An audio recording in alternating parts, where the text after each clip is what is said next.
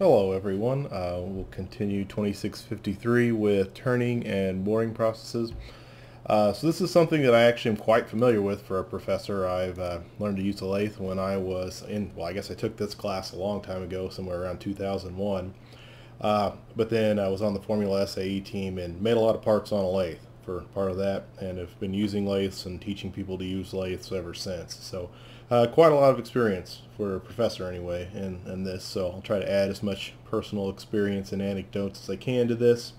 So a lathe. Basics, we've got a work piece, the thing we're trying to machine, turns. We have a stationary tool, and we make chips and remove material, subtract material by a fixed holder and a rotating part. Your engine lathe looks something like this. Essentially, it's going to be there'll be a spindle motor which turns the spindle and turns the workpiece. There'll be some way of holding a tool, and then there'll be some way of moving the tools, and then there'll be some way usually of automating motion of the tool too, so you don't have to sit there and crank it by hand. I'll talk more about that later on. So lathe basics, really not a lot has changed as far as manual lathes go in quite a long time. In fact, a lathe from the 1930s or 40s, as long as it's in good shape and has been taken care of, is honestly perfectly fine for doing about anything you'd ever need to do with a manual lathe. It really has not been any major technological advances past computer controlling these things, and that's really a whole separate class of machines nowadays. So most lathes, metalworking lathes, they look basically the same. We'll get into some of the nomenclature here in a bit, but really it's pretty standard for almost all lathes. They make tiny lathes, they make giant lathes, but they all work basically the same way and have similar features. So I say most common, I don't know what the numbers are on that. You don't have a machine shop unless you have a mill and a lathe. So you need both of those things. To say it's the most common, I honestly don't know what the distribution looks like on machine shops, but you got to have both. You got to have a mill, you got to have a lathe. So I don't want to know if saying lathe is the most common is that big of a deal, but again, it's very, very important to have a lathe in your shop. It's one of the fundamental machining tools. These things have been around a while, right? Industrial Revolution, time, that's part of it. We need to power these things, so having steam engines to power a lathe, it kind of all comes together. If you're turning something to shape, it's been around a long time, but when you have some kind of an engine to turn the thing, and you've got the ability to make nice rigid tooling, the lathe is sort of an obvious extension of that.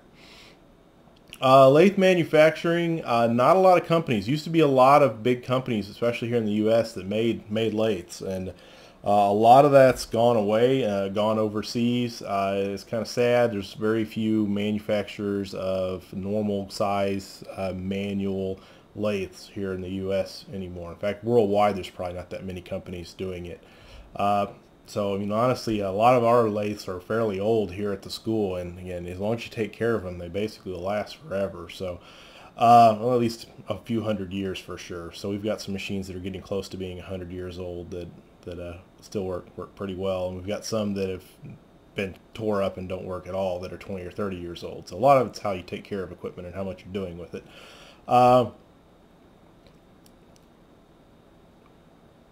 Common operations, mainly turning, right? We're turning a part, we're running a tool into it, and we're removing material in the form of chips.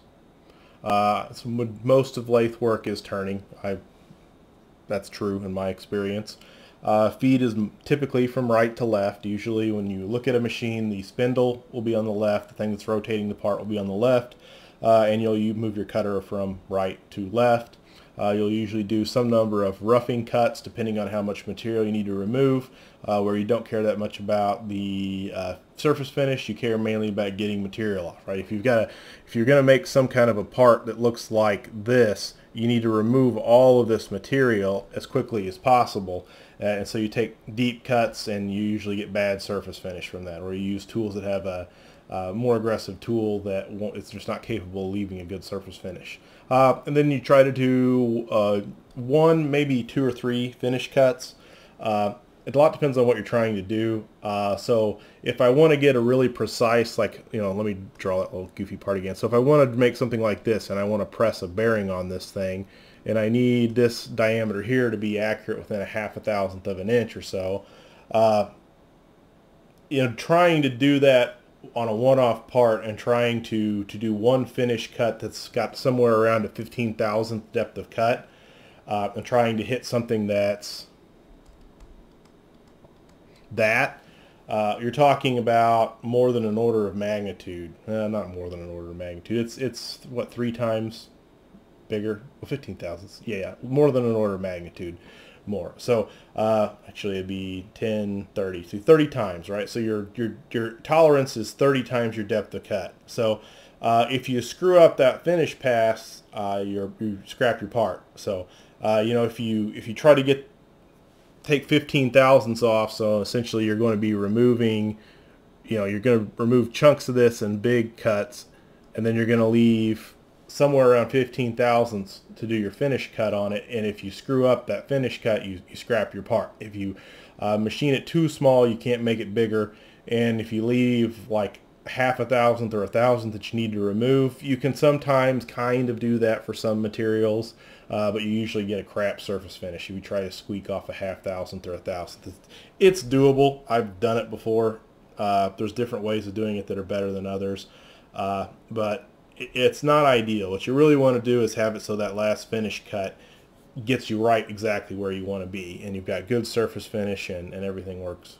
You don't have to sit there and apply lots of weird machining tricks to try to get it to work right. So I know what I normally do for trying to get a finish cut is I do my roughing cuts, and then I leave enough material for 2 finish cuts.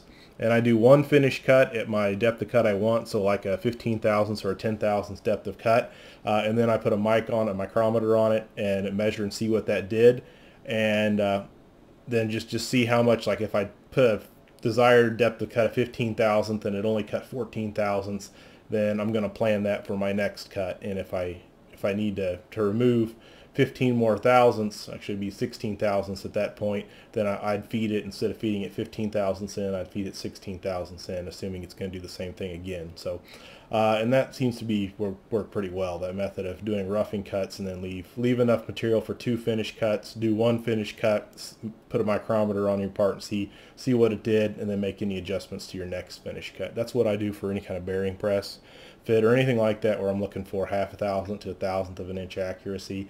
I do that, and it seems to work pretty well. I can hit 1/1000 to 1,000 pretty easy on a good machine for doing bearing presses. So for CNC operations, or when you're doing multiple parts and you got everything dialed in, you usually do all your roughing and then just one light finish cut, and you're good to go. But that's if you're making a lot of parts and you can dial it in.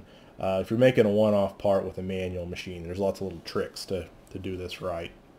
But usually there'll be roughing and then some finishing, or at least 1 finishing pass. Boring's always a nightmare. So external turning is really pretty easy. Removing material like this is fine. When I've got something like, I don't know, if I need to make a very precise bore in something and it's like not something I can drill. If I needed a 1/2 inch bore, that's great. I use this biggest drill bit I have under a 1/2 of an inch, and then I use a 1/2 inch reamer, and it'll hit a 1/2 inch within about as good tolerance as you can do on a lathe. If I need to make like a 0.5355 hole or something goofy like that, that's not a standard size, and I need it to be accurate within 1,000th of an inch or so, and there's not a perfect drill bit out there for me, I've got to bore it. So boring, it's the same process as external turning, except your tool is inside the bore, and you can see how that presents all sorts of interesting opportunities for things to go horribly wrong. You can run this thing in down here. You can't see where your tool's at, right? So you can't see it when it's going to hit the bottom out. And that's actually one of the better things that can go wrong. The worst is you accidentally move too far that way, and then really bad things usually happen. I mean, the best case scenario, you scrap your part. Worst case scenario, or is bad in this, you can kick the thing you're trying to machine out of the chuck. You can bend or break your boring bar, or all of the above, or just you don't want to aggressively move the tool this way. I mean, you got to move it that way a little bit to remove material. But boring sucks, and I highly recommend not doing it unless you absolutely have to. Usually boring bars have a long aspect ratio or high aspect ratio, and that they're a lot longer than their diameter. So anything more than about 3 to 1, you start running into, you have to be very careful about deflection of the tool and vibrations, and getting a good surface finish gets to be more difficult. How aggressive you can be with your cutting is, you can't be very aggressive with a large aspect ratio boring bar. So boring is very unpleasant, and so when you design parts, you should always try to design parts that don't need to be bored. Sometimes you have to. Sometimes you need an oddball diameter inside. Sometimes you want to machine this to some really complicated shape that's got a fillet or a chamfer or something somewhere in it, and you got to bore it. I mean, there's those occasions where you have to bore. It's just a lot more difficult than external turning. Threading, cutting external threads or internal threads. Internal threads, you want to use a tap if you can. External threads, you might cut. External threading on a lathe is an art in and of itself. It's something that I also hate doing, is external threads.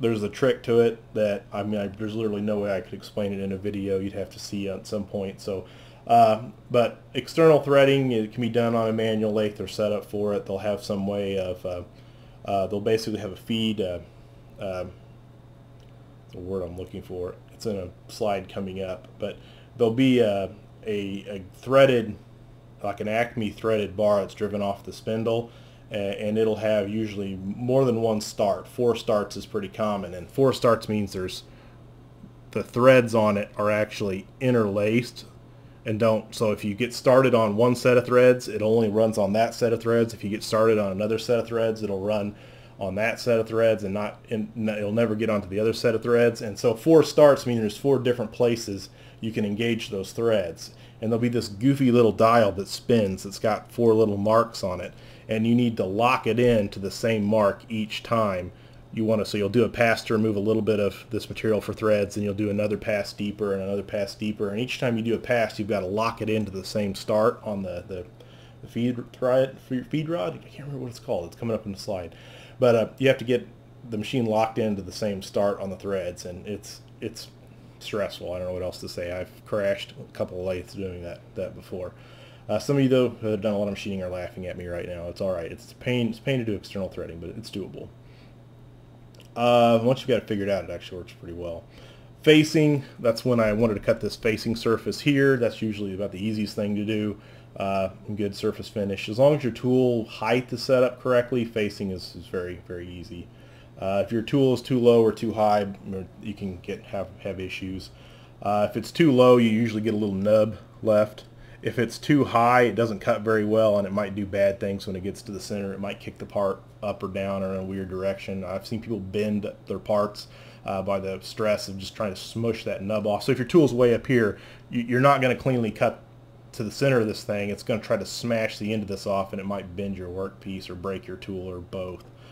So tool height is really important when you're facing and turning too, but especially facing. Drilling holes, reaming holes, tapping holes, knurling, all pretty common things. Major components, the bed, these things, so you're turning something that might not be perfectly concentric, so that's, if it's not perfectly concentric, if the center mass is not on the axis of rotation, it's going to vibrate. You need a heavy machine for turning. So these machines make liberal use of cast iron. It's strong and it's heavy and it's cheap, so it's really the perfect material for making a lathe out of. So these things are usually god-awful heavy, and they're also fairly tall and then fairly short this direction, so they can be a little unstable too, so that you can make sure they're level on the ground. You might even attach it to the ground either with screws or like big threaded rods, or even glue them to the ground. Some places will glue machines to the ground using some kind of adhesive that they can get off later. But usually they're heavy enough that they don't go anywhere. So the bed is the big heavy casting at the bottom. Again, these are almost always just a big chunk of cast iron, with very few exceptions, especially for any lathe you'd actually want to use.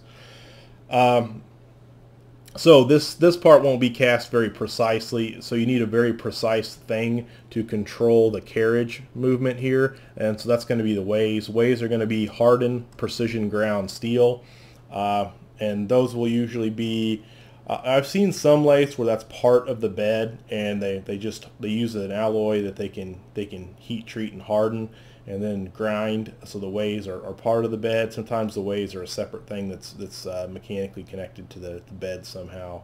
But the ways need to be very hard and precision ground. Hard so they don't wear. If they wear, then that ruins your precision. And they need to be precise, because any goofiness in the straightness of the waist is going to get translated into the motion of the carriage, and ultimately the tooling will affect the accuracy of the machine, precision of the machine, I should say. You need a motor to turn this whole thing, 5 to 25 horsepower. I mean, it gets smaller than that, it gets bigger than that. There's all sorts of different sizes of lathes for different applications. The main thing to note in this that's interesting and not covered a lot, I mean, you hear lathes are dangerous a lot, but if you're a farmer or worked in the agricultural industry, you know how dangerous things like PTO shafts are, and you might have a 30 or 40 horsepower tractor, and the PTO shaft on that can put out, somewhere around half to 75% of that much power, depending on what you're doing.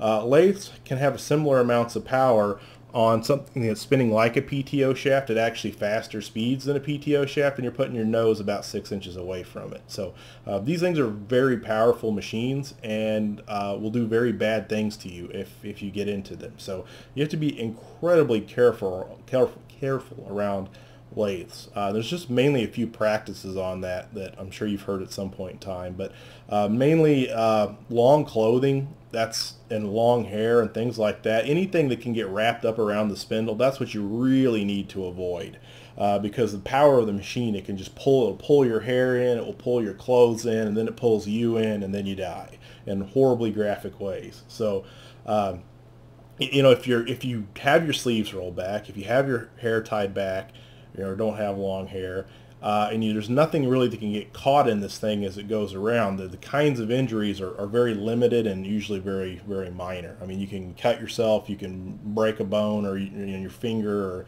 or do something like that, or throw a splinter off and lose an eye if you're not wearing safety glasses. But they're relatively minor injuries compared to getting pulled into a 5 horsepower machine and killed in a horrible way. So there's a few basic things if you follow. These aren't unsafe to run. There's certain precautions you have to take that you just never. There's things you just never do when using a lathe, and as long as you do those things, or don't do those things, the things you shouldn't do, it's relatively safe to use these things. And you'll need some kind of a speed reduction usually, so you need to drop the speed and increase the torque. Motors will spin at a few thousand RPM. You need these things to spin down to maybe 100 RPM, maybe up to a few thousand RPM. So you need some way of changing the gear ratio. So that'll be done with sprockets, pulleys, chains, or belts on pulleys, chains on sprockets, or gears. Gears are usually the higher end lathes. The lathes you want usually are probably going to be a all gear head or a gear head lathe. That's usually what you want, where all of the speed and torque changing is done with gears.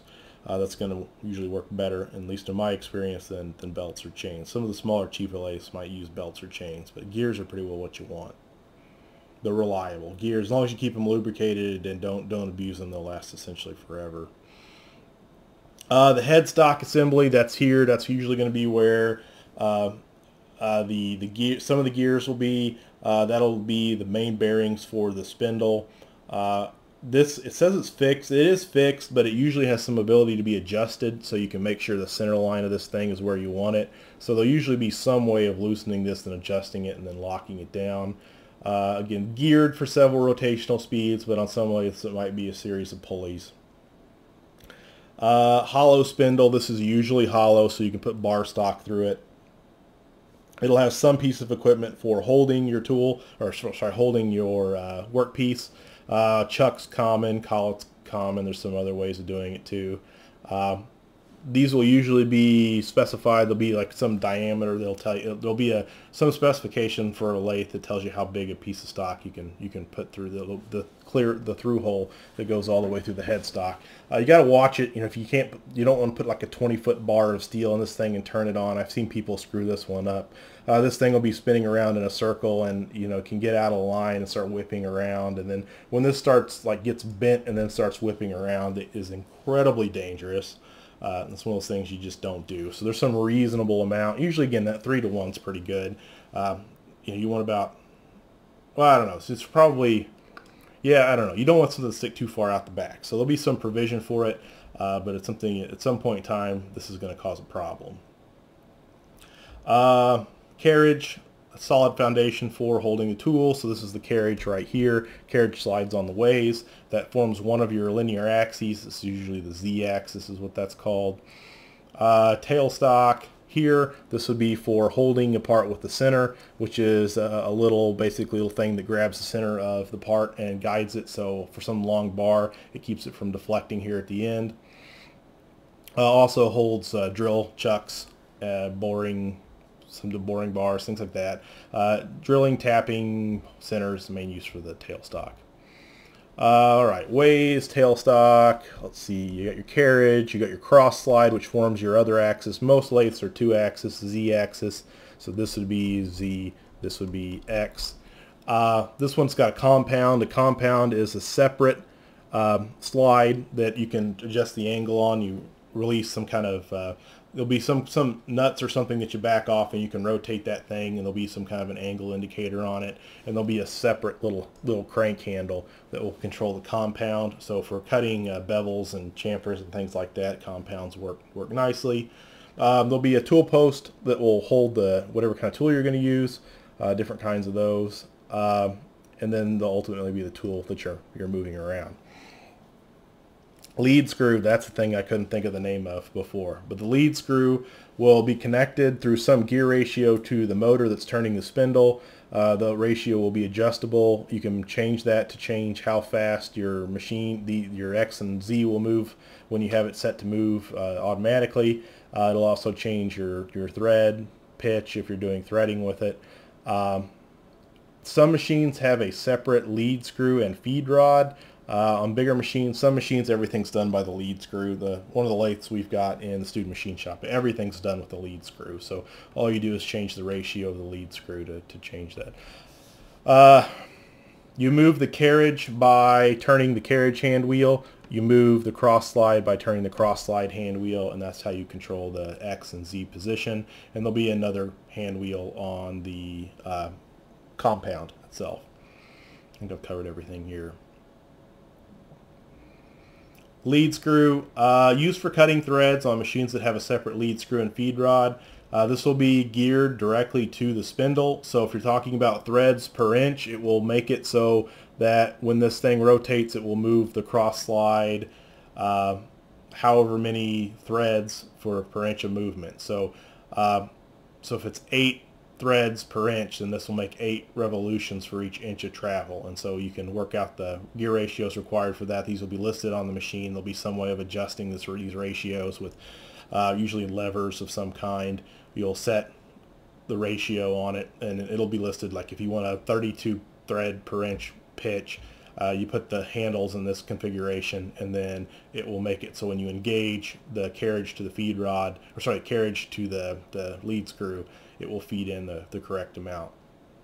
There'll be a separate set of handles on the apron. The apron's this part here. There'll be a separate set of handles. One will lock the carriage hand wheel to the lead screw. One will lock the cross feed lead screw, cross slide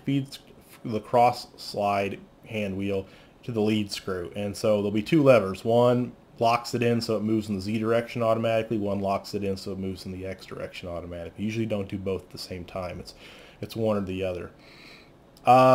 Feed rod, that provides power feed for the carriage and cross sliding. In some machines these are separate, some of the machines these are the same. I've seen both.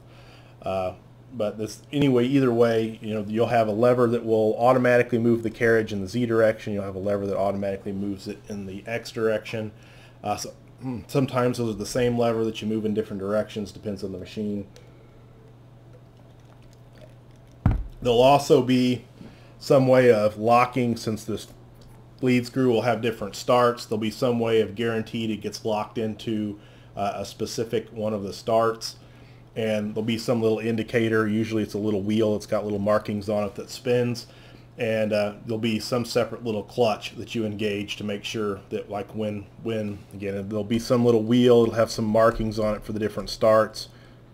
there'll be some fixed mark. So if you want to lock it into the second start, there'll be some kind of a lever that you'll engage when these things become aligned, and that'll guarantee you're in the same start. If you start threading and taking multiple passes and engage it to the lead screw at different starts, then the threads will all be in different locations, and it's just a complete mess, and you scrap your part. So and this is more of an art form. You really need to see somebody do it and learn from them to do it correctly.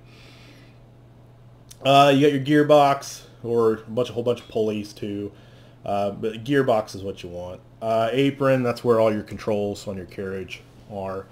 These look fairly complicated and can be kind of intimidating on some machines. Carriage, here's a close-up of the carriage. It's going to ride on the ways. It's going to have the cross slide, so this would be the Z. This is going to be the X. I don't have the directions correct on those. Usually I got to remember, Z is usually positive out, and I believe X is positive out as well. So Z would be plus that way, and then X would be plus that way, I believe. I always forget coordinate systems on machines, and I have to figure it out when I start doing CNC stuff. But I get like a year off and forget everything and have to relearn everything. But a lot of it's kind of like riding a bike. You know, if you've done it before, you don't really forget it. It just takes a little bit of work to get back where you were. Anyway, here's your hand wheels. This would be for your cross slide. This would be for your compound. These little nuts here, you'd loosen those, and that would allow you to rotate your compound. There'll be a little protractor-like angle guide on it. This is an older style tool post. You don't see these anymore. You don't want one of these on a new machine. These are a giant pain in the ass. You see them on some older machines. You can also retrofit. This T-slot will be pretty standard, and you can retrofit a better tool post holder on those. Here's the little threading dial. That's the thing I was talking about. It's got the markings, so 4 markings for the different starts. And then there'll be a fixed mark, and when the marking for a start's aligned with this, then you're guaranteed to be on the right start each time you engage on the lead screw. And there'll be a separate clutch for engaging that. There'll be a separate lever for engaging that. Ways you can move it will be Z, X, and compound on most machines. Boring, you're going to be basically feeding the tool in where it needs to go, and then feeding it so in the X and then in the Z, and then backing out in the Z, and then feeding it back out a little bit for your next cut. Facing, you're going to get the Z where you need to go, and then you're going to feed in the X and then retract in the X. Cut off, you're going to feed where you're going to go in the Z, and then you're going to feed in on the X until you've moved the tool past the center line. So facing is pretty simple. You just get your depth of cut set from the surface. So this would be your depth of cut here, and then you feed smoothly in. Sometimes you do this by hand. You're always going to get a better surface finish if you have the cross slide or the carriage driven by the lead screw. It's going to be moving at a consistent rate. You get a consistent surface finish. It's hard to turn these wheels at a consistent exact speed. You know, the more you've done it, the better you get at it. But usually you're going to use the power feed in the X or Z direction for facing or just outside turning. Maybe even boring too, but you got to watch crashing the boring bar in the bottom of the hole.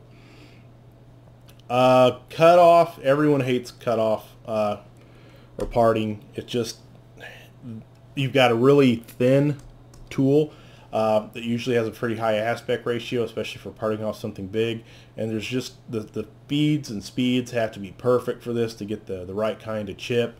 The part can actually ride up on the tool, and you can bend the workpiece, and then it spins around in a circle and bent and breaks your tool and breaks your part and does all sorts of bad things. I've even seen people knock the whole alignment of the head of a lathe out by screwing up parting. Someone really broke a 3-jaw chuck actually by screwing up parting. So parting is usually fairly stressful. If you've got a hole through the part, parting's not bad. It's usually when you're trying to part something really sturdy like 4340 steel or something like that, and you're parting all the way through solid and you don't have a hole or anything like that, and it gets down to the end, it gets a little touchy at times. If everything's perfect, you can usually do cut off with power feed. Most people usually like to do cut off manually, just because you kind of need to let the chip formation guide you, and you can kind of keep it from getting angry sometimes. Parting is usually fairly stressful, but facing and turning are fine. Boring is pretty stressful too. Tailstock, so you can do a center. So a center is just to guide a long part so you can prevent it from flailing around and prevent it from deflecting. This will usually have two castings. It'll ride on the waves. There'll be a lower and upper casting. There'll be some way of adjusting those so you can make sure your center line's just right. There'll be two levers.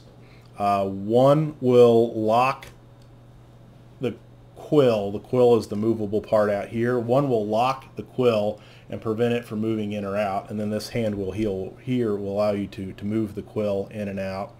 And then one will lock this whole piece to the ways. So there'll be one that locks the quill and then one that locks the whole tailstock to the ways. And so like for drilling, you would unlock this handle and move this where you want it. Then you'd lock this handle, unlock this handle, and then use the hand wheel here to move the quill in and out. If you're using centers, you'd use the hand wheel to get the center engaged, and then you'd lock both levers so nothing moved. Size, swing is essentially the maximum diameter that can be turned. So 12 to 24 inches is common. It gets smaller, it gets bigger. I mean, up to 50, it gets bigger than that. I mean, if you're machining a crankshaft for a giant shipping container ship, it's going to be big. It's going to be might even be bigger than 50 inches. It might be 100 inches. It might be even bigger. There's some big lathe videos out there on YouTube if you're interested. Distance between centers, that's the maximum part that can be turned mounted by centers. I'll talk about that in a second. 4 to 12 feet is typical. It gets smaller than that, it gets bigger than that, depending on what you're machining. You know, at some point in time, they had to machine gun barrels that were like, I don't know, whatever, 16 inches times 50. So that's 800 inches. That's how long the gun barrels were, like the actual barrel part of the guns on the Iowa class battleships, not counting the other extensions of that. So, I mean, that's a big thing that had to be turned, and it requires a big lathe. Spindle speeds up to 4,000. I don't know. It varies depending on what you're doing. You know, anywhere from tens of RPM to tens of thousands of RPM. This is one of the things you can screw up if you're machining like a big giant part and you screw up your spindle speed and have it spinning really fast. You can turn the machine on and spin the part so fast it becomes unstable and gets launched out of the chuck. So you got to make sure your speeds are set correctly before you start turning something. Some of those things you just set it and then slow it down and to get it where you go. You need to make sure your spindle speeds are right. And metalworking, engine lathe is the most common lathe. I have no idea what that means. But an engine lathe is the most common type of lathe. A tool room lathe, if you've ever seen that, it's usually a more precise lathe. It's still an engine lathe, but it's a more precise, smaller lathe for making small parts. So if you wanted to buy a lathe for like your home shop or something, a tool room lathe would be a good lathe for a home shop. Turret lathe, there's different kinds. These are usually different ways of indexing tools, and these aren't CNC yet. All of these things I guess can be CNC, but you can make a manual lathe that's got a ram or a saddle or a slant bed for indexing different tools in. But a lot of this gets more important for CNC machines. Vertical lathe, you see some of those big vertical axis lathes for really big parts. Screw machines get pretty interesting for mass production. Turret lathe, the turret's just some way of indexing different tools. This is a better view here where here's a hexagon turret where you got 6 different tool stations, and you'll have some way of rotating this thing and locking it down, and then usually there'll be a big giant hand wheel here for moving this whole thing on a ram. So this would be a ram turret lathe. On a regular manual machine, you might have a 4-way turret. This is my for a manual machine, I prefer having a little 4-way turret here where you can lock this thing down in one position with one tool. You can unlock it, rotate it, and it'll index in at 90 degrees, and you can lock it back in. So you can put different tools in there, and you don't have to sit there and change tools each time. You can just rotate this thing and lock it in. Those work pretty nice. Usually not too expensive. Ram turrets like this it's part of the machine. It's not something you'd add on to a machine, or maybe you could, but it'd be pretty hard to find something for particular machine after you've already got it. So here's a picture of a ram turret. You can see the turret here, the ram here. This is the feed for the ram. So you've still got the regular carriage setup here, but it's got this additional turret here instead of a tailstock, where you can put different tooling in here, rotate it to index it, and then use this big wheel to feed the ram in. Here's another one here, pretty similar. And here's a CNC turret lathe. So it's actually a slant bed, so the bed is actually at an angle here. And then there'll be a turret that's automatically indexed to set up different tooling. Swiss screw machines are really cool. So this isn't the best diagram for it, but if you just search for Swiss screw machine on YouTube, hopefully you'll find something for this class and not something horrible else, for something else. But anyway, the main difference between a Swiss style machine and a not is, so you've got your chuck that holds whatever it is you're trying to machine, and in a Swiss screw machine, so in a regular machine, the jaws of the chuck hold your tool piece in, hold your work piece in, and the workpiece can't move in this direction. In a Swiss screw machine, there's actually a separate feed that can slide the workpiece in and out.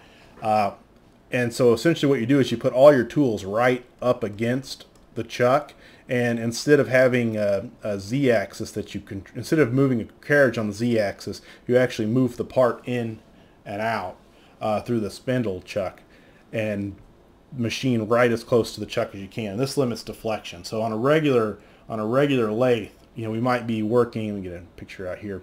So the part's going to be, your machining is going to extend out of the spindle, and if you're machining it down here, there's a lot sticking out. It might be very flexible and it might bend.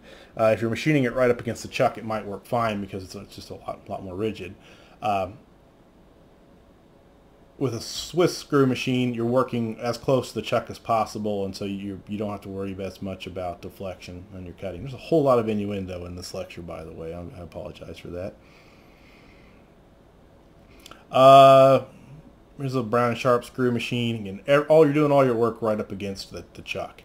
So there's not a lot of deflection. Again, there's a lot of really fun videos of this on YouTube. This says movement guided by a camshaft. Sure, the old mechanical ones were, but these are going to be mainly CNC nowadays. Multi-spindle screw machines, now we're starting to get really, really expensive, where we've got multiple spindles all doing different operations, and we can rotate this little turret here. And yeah, these are expensive, complicated machines, especially the old school mechanical ones.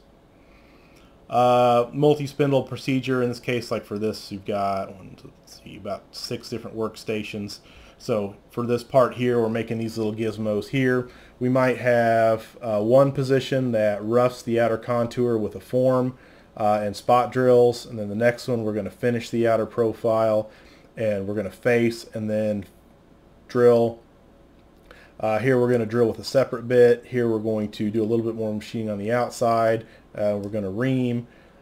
Here we're going to do a tapping operation. Here we're going to do a cutoff. We'd have 6 different stations, and we'd have a part being worked on in each station at each time, and you can sit there and knock these things out super quick. They make these all mechanical, like this would be an all mechanical one. They make them CNC machine too. All mass production at that point, so something I don't personally have a lot of experience with. I've never done mass production on lathe parts before, so but you see more in industries where you're making lots of little mechanical widgets at a time. A couple videos here, I'll try to post links to some different ones. Work holding devices. So chucks are pretty common: 3-jaw, 4-jaw, 6-jaw. Talk more about that in a second. For bar stock, you use collets. Collets are almost always preferable to a chuck if you can. They tend to hold things centered better, so I prefer using a collet if possible. They make round ones, square ones, and hexagons too. Rounds are by far the most common ones. Faceplate mounting, if you need to bore something some weird shape, you need to mount it and turn it, and you make a faceplate, like a big plate that's got the regular Tico style clamps, where you've got kind of a little step here, and then you've got a little triangle shaped piece here. There's a little nut for tightening this down, and then you use those Tico clamps to clamp down your workpiece. You use 2 or 3 of them. It looks a little scary when they all go together. I've had to bore some uprights for a Formula car that had to clamp them in a lathe with want a big face plate with Tico clamps and bore the bearing bores on them, and it works fine. It's just a pain to set up. Carriage mounted, I don't see too many of those. So chucks, 3 jaws, really common. These 3 jaws will be all keyed together. So you turn a little square shaped hole, usually using a big T-handle. You turn that, and there'll be a spiral in here. These are all keyed together and move in and out and self-center. So if they're adjusted correctly, they self-center. For anything round, that's what you want to use. If you're machining something that's not round, or if you need to machine off-center for something that is round, you can use a 4-jaw here. Each of these jaws moves independently, and so you can use a dial indicator to spin this thing and move these things to get something centered where you need it. These are usually heavy and they're expensive, and they're a precision thing, and they can be broken, they can be damaged and have to be replaced, and they can be kind of a booger to swap out on machines because they get really heavy really quick, and they can be finger mashers when you're putting them in or replacing them. Generally you want to use a 3-jaw if you can. They make 6 jaws too that hold a little bit better but are more expensive. 3 jaws are real common. 4 jaws when you need to center something off center on a round part or chuck in something that's not round.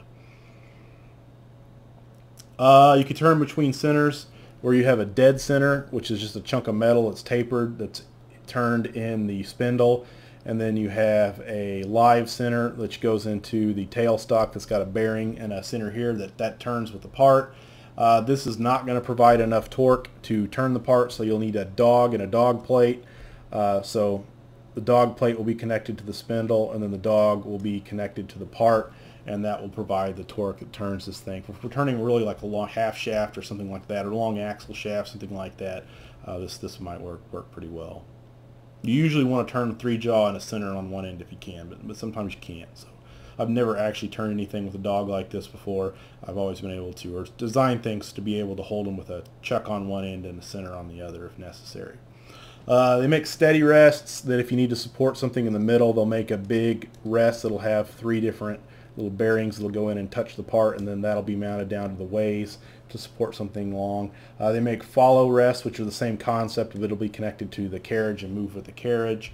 I've never heard of a tracer. I don't know what it is. Quick change tool post. That's what I prefer on almost all machines nowadays, where you'll have some kind of a cam and you can lock tools in and out and swap tools really quickly. The old school tool posts, let me get way back here.